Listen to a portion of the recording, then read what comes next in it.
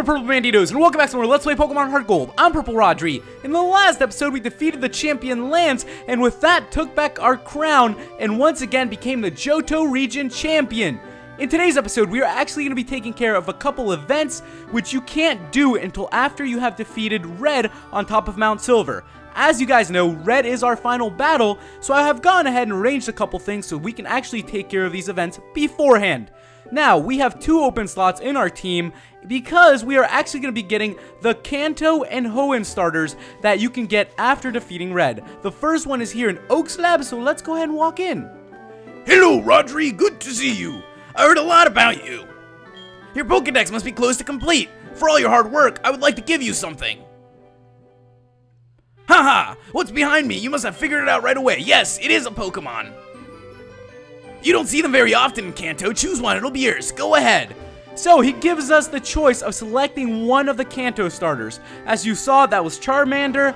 This is Bulbasaur, the grass type, but we are actually going to be going with the one in the middle, which is Squirtle. Yes, that's who we're going to get. So we received Squirtle from Professor Oak. I am going to give it a nickname, as you guys know. Now, this is a nickname that has been highly suggested by you guys from the very beginning, so I thought, you know, what more of a perfect time than to give it to one of these really cool starters. So we're going to go ahead and call it Cora. There we go. So welcome to the team, Cora. Glad to have you. And yes, that's what we're going to nickname it. If a wild Pokemon appears, your Pokemon... Yes, I think we know this, Oak. Yes, you old man. I know you don't pay attention very often. Okay, so now that we've gone ahead and gotten this starter, we actually can fly off to Saffron City to get the Hoenn starter from Steven. That's how you do this. You get the Kanto from Oak, you get the Hoenn from Steven. So let's go ahead and fly over there. Hope you guys are having a nice day. I know that class has started recently, you know. Think things are going fast once again, and another year, a school year, is upon us. Okay, let's walk inside of this place, and let's find where this Steven guy is. Hello, you're breaking up. I think it depends on how my dad feels. I see. I'll be on my way. See you soon. I remember your eyes. When I see a trainer whose eyes twinkle, I always remember.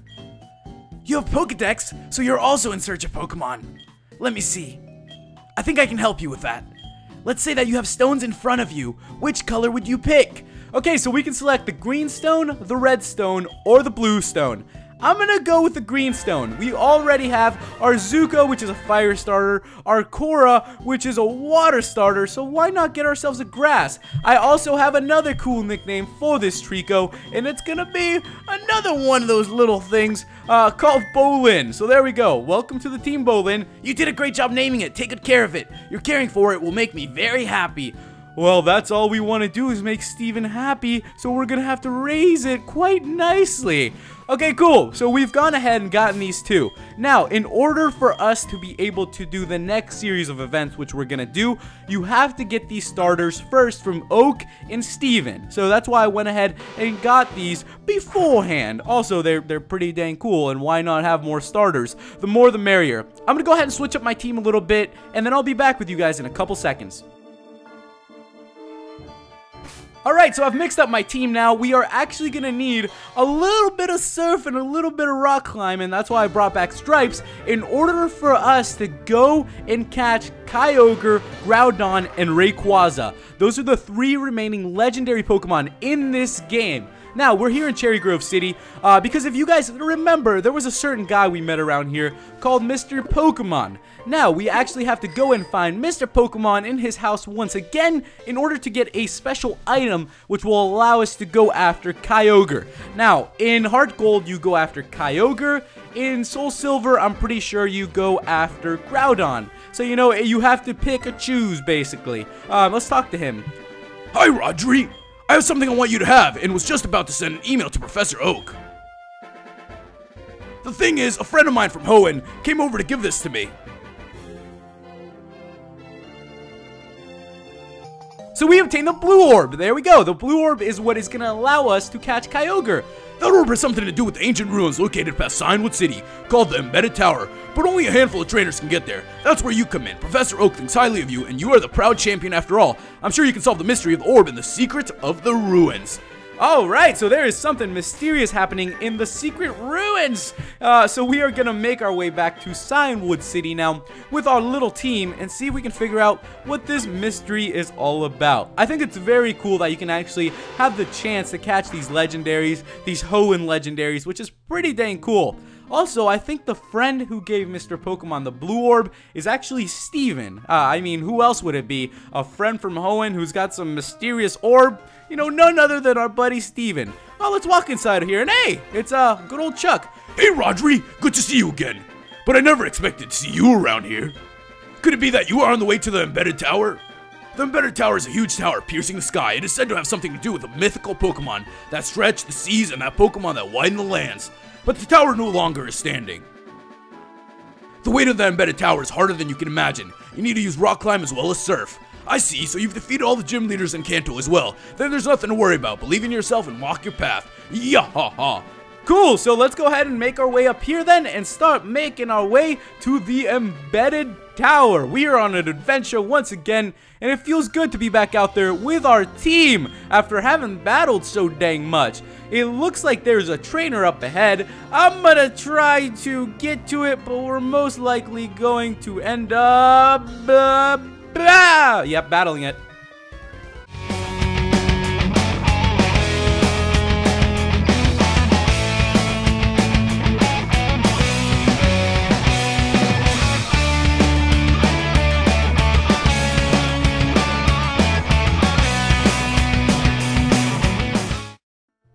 Alright, easy does it. That wasn't too hard at all. Let's continue making our way through this place. It's kind of cool how big of an area this actually is. Now, I'm pretty sure if you take that ladder up, it takes you to the Safari Zone. But we're going to take it down here, and let's just keep walking through and try to make our way to the Embedded Tower as fast as possible without bumping into any crazy Pokemon who are going to give us some serious damage. Alright, let's get on the surfing. It seems like Stripes hasn't been out on our team in a while. You know, it's kind of weird, but it feels good to, you know, switch up our team members once again. Now, I think it is here to the left, if I'm correct. Yes, there's the little rock climbing area. That's how you'll know. You have to surf to this rock climbing looking thing, and from here you know that, you know, you'll be reaching the entrance of the Embedded Tower. Let's go ahead and climb up with our Zuko. It's pretty cool. I was actually thinking about this, how the rock climb thing looks. Zuko actually climbs up. Like, how much cooler than that can it get? And there's some weird guy here. Well, hello. It said that past this hole used to be a huge tower reaching far into the sky. They say that it was rather a strange tower with half of it embedded into a cliff. It was not just a tall tower reaching up to the sky, but also reaching deep underground.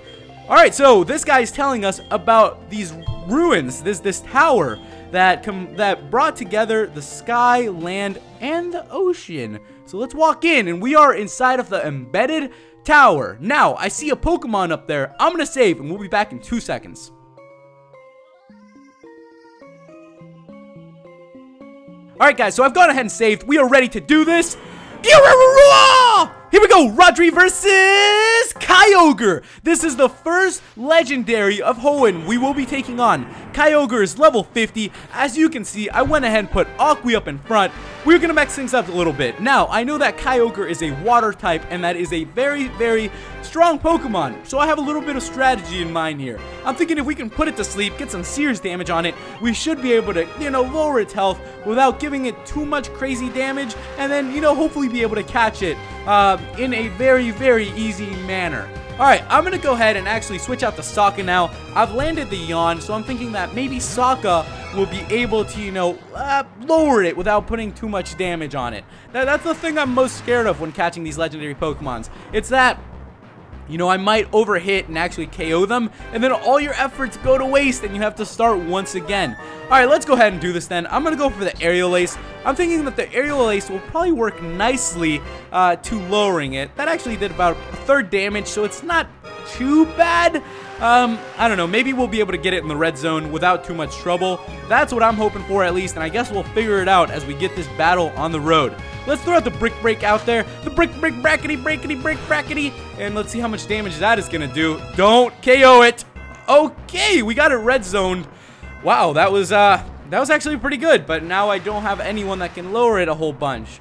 There's always Stripes, but I mean, it usually takes Stripes a crap load of time to be able to lower it. let's throw out our first Ultra Ball, and let's just hope for the best. We've already caught a couple in the first balls, so, you know, I'm not expecting too much out of these. It's probably going to take, you know, I don't know. I don't know what the catch rate is for Kyogre, but I'm guessing it's probably the average as the other legendaries, so it's probably going to be a little difficult, as they always are.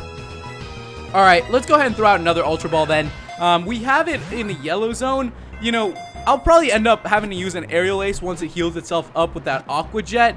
Oh my gosh, we got it on the second ball. So there we go. We caught Kyogre in the yellow zone while sleeping. Fantastic. There we go. Oh wow, that was very quick. Didn't think it would go that fast, but we have gone ahead and done it. Very nice for us. Kyogre, the Sea Bastion Pokemon. Very cool. Let's go ahead and give it a nickname. Now, I just thought of this nickname at a random time. Now, if you guys know, the color blue is actually, you know, something in Spanish, and that's what I'm going to name after. I'm going to call it Azul. So there we go. Azul was transferred to Bill's PC, and we caught Kyogre. That was really, really easy. Well, hello, that was something you don't see every day. That Pokemon is Kyogre, a legendary Pokemon in the Hoenn myth about the shaping of that region. I see. The embedded tower was built by the people from Hoenn. The tower that binds together the sea, the land, and the sky. Kyogre was not the only Pokemon described in the Hoenn myth. This place may still be hiding its secrets. The knowledgeable Pokemon professor may be able to tell you more when you show him Kyogre. Phew, there are so many connections between Pokemon and myths. See you around.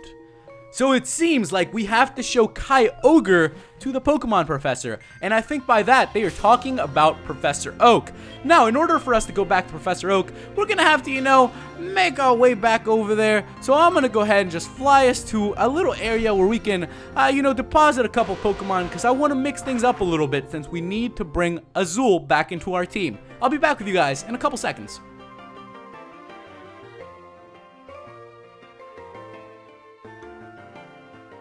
Okay, so as you can see, in my team now, there are two new Pokemon, Azul, which we just caught, and Groudon. Now, Groudon, as I told you guys before, cannot be caught in this game. The only way to get Groudon is to transfer it from another game, like Soul Silver. Now that we have both of them, I went ahead and already transferred the Groudon, which makes things a lot easier for us.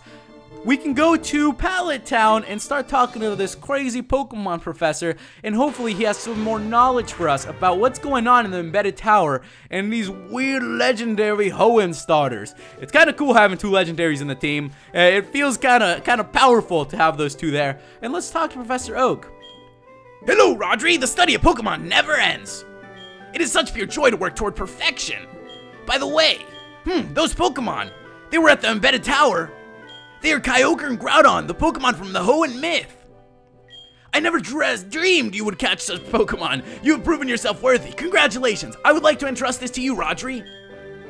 We obtained the Jade Orb. Now, the Jade Orb is actually going to allow us to go back. It says it resembles the orb that we got from Mr. Pokemon. It has something to do with Rayquaza.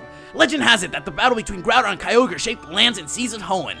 Volcanic eruptions and giant waves are said to have completely changed the shape of the land there. But then Rayquaza came down to halt the battle. It is a Pokemon that rules the skies. If the embedded tower is related to Kyogre and Groudon, then going there with that Jade Orb will surely make something happen. Okay, cool. So, as Professor Oak was saying, these three Pokemon have some weird connection together, and something magical is going to happen when we make our way to the embedded tower. I'm going to go back there quickly, and I'll see you guys there. Alright, here we are, and let's go ahead and walk right into the embedded tower. Once again, it is automatically walking us, and I heard a yelling sound, and there it is, the legendary Pokemon Rayquaza. Is what it's saying. I'm gonna save because we are about to take on a very tough battle. Be back in 2 seconds. Okay guys, so as you can see, I've gone ahead and put Aqua in front, and here we go! Rodri versus Rayquaza! We are going to be taking on the Hoenn legendary Pokemon, the Master of the Sky. Rayquaza is level 50. I'm going to go ahead and send out Aqua. I have a strategy in store for this. Since we have Kyogre and Groudon on our team, it seems like Rayquaza is feeling the aura and ready to give us a heck of a battle. I'm gonna go for the yawn right away. I'm thinking that if we can get this Pokemon to sleep, it's gonna be the best thing for us because Rayquaza is a very, very powerful legendary Pokemon. Let's go ahead and switch out to Zuko. Zuko's gonna be able to put a lot of damage on it.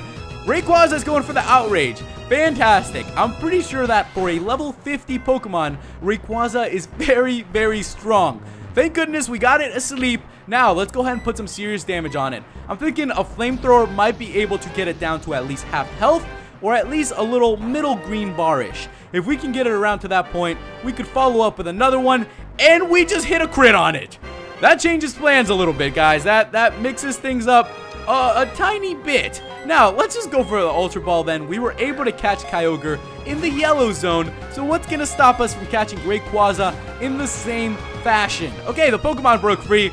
It might not be as easy as Kyogre was. Let's pull ourselves together, and let's think up of a strategy here. Maybe if we just keep throwing them at it, we'll be able to do this successfully. Now, things get tough because Rayquaza can actually use Rest as well.